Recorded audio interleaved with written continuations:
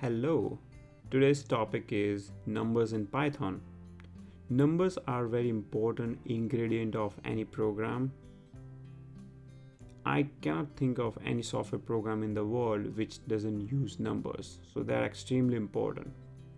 Now, in Python, you can use Python programming language as a calculator. So let me demonstrate that to you by doing some simple mathematical operations. So for example, you want to do addition of these two numbers, you can do it like this. So just type in two numbers and plus sign in between. If you want to do subtraction, you can do subtraction. You can do division like this. So for division, you will use this slash sign. If you want to do multiplication, you will use star sign and it will multiply two numbers. Now, if you want to find a remainder of a division, then you will use a percentage sign. So for example, I want to divide 11 by 2 and I want to find out the remainder. For that, you will use percentage sign like this, and you can guess what will be the answer. Okay, I think you guessed it right. So 11 divided by 2 is like 2 into 5 is 10, and the remainder will be 1.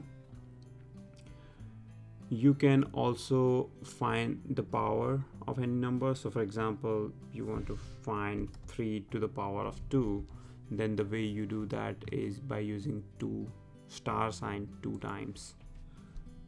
So it will do this. So 3 to the power of 2 is 9.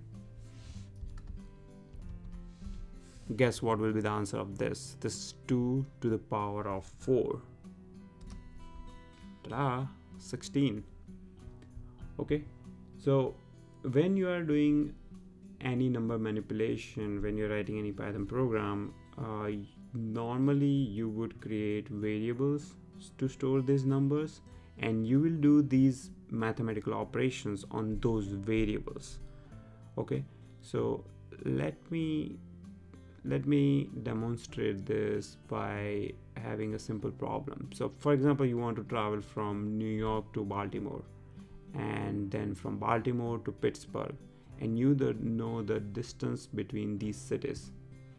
Now you want to find out the total distance. So the way you do it is you first create a variable to store the distance between New York City to Baltimore. Let's say it is 188 miles. So I just created a variable called this and assign value 188 to it. Then you create another variable to store the distance between Baltimore to Pittsburgh, and let's say this is 247 miles. Okay, so to find out the total distance, you create another variable called total distance, and you just assign those first two variables to it. So when I do like this, and if I print the total distance, it will tell me the total distance that I will be traveling during my journey. Okay, another interesting problem could be, let's say if you are driving at 65 miles per hour and you want to find the total time that you will spend in your journey. And we're just assuming you're not taking any breaks. You are like a superhuman being. You don't need any breaks. You can just constantly drive. Okay, so in that case, again, create another variable for your miles per hour speed. So mph is equal to 65. This is your miles per hour. And to find out the time, you create another variable called time and say time equal to total distance. If you have total distance and if you have miles per hour, how do you find out the time, right? It's a simple math. It is distance divided by the speed. So distance divided by miles per hour is your time. It's just a simple high school math or school math. So when you say time, it prints this number. So you see, it's 6.69 hours. Now it is printing it with a lot higher decimal precision. You see, like after dot you see so many decimal points. If you want to see, like, just for simplicity, if you want to see like 2 decimal points, you can use this round function. So in Python there is this function called round, where the first argument is, as you see it in the tooltip, it's a number. So your number is time and how many decimal points you want to see. So you can say 2. So it is showing it, as you see, like after dot you now see only 2 decimal points, 1 2. If you want to see like 3 decimal point precision, you can do this and it will show you 3 decimal points. Okay, so just to summarize, you can do all the basic mathematical operations in Python using these operator signs. Also, there are 2 kind of numbers in Python. One is integer, which is like a whole number. So for example, 435, 16, 2, 4, all these are integer numbers because they don't have a fractional part to it. Whereas this number is called a float number because it has a fractional part. It's not a whole number, basically it has a fraction to it. So just remember this thing. There are 2 types of numbers, integers and floats. All right, now let me show you something interesting. So if I do, let's say if I want to add 10, if I do this kind of operation, just take a pause and think about what will be the answer, what will be the expected output. Okay, all right, so I'm just about to hit enter and you will see in a moment what it prints. Now what were you expecting?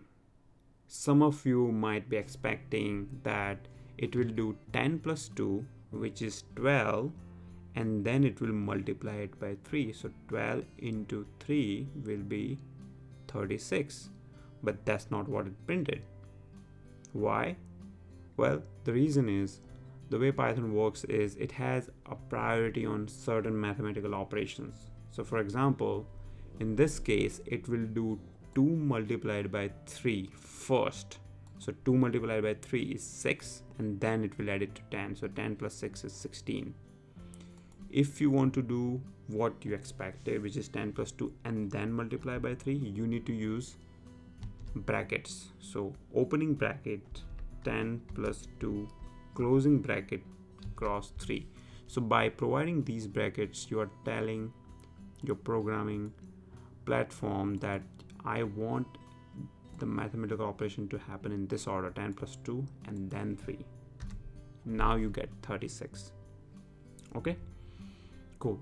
Now let me show you one more interesting thing. So 6 minus 5.7. Again, take a pause and think what will be the answer. It's really easy to guess that, right? It should be 0.3, but let's see what happens. Woohoo! Why the hell I got this answer? Why is it not 0.3? Well, there is an answer. So in any programming language, when you try to store floating number, ultimately numbers are stored in binary format, which is a sequence of 0 and 1. And the way floating numbers are stored, they always lose the accuracy. So there is no precise way to store floating numbers. Hence, you will get this kind of behavior. And this is not just with Python, this is with any programming languages, and it's expected. So it's not a bug or anything, it is an expected output. So if you want to again see 0.3, then use rounding function. So just say round this particular number by 2 decimal points and you get 0.3. Okay, so that was all about numbers. Thanks for watching.